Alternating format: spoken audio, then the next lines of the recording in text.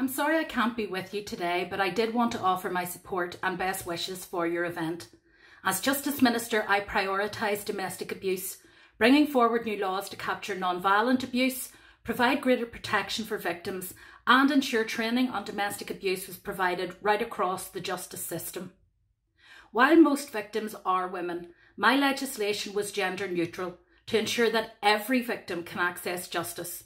Our public awareness campaign, which ran alongside the new legislation, also showed that anyone can be a victim. No one should have to live in fear in their own home.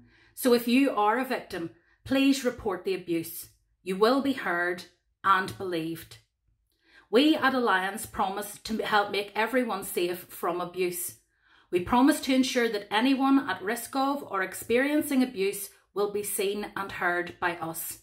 Domestic and sexual abuse are serious crimes and can happen to anyone, irrespective of age, race, disability, ethnicity, religion, gender identity, or sexual orientation.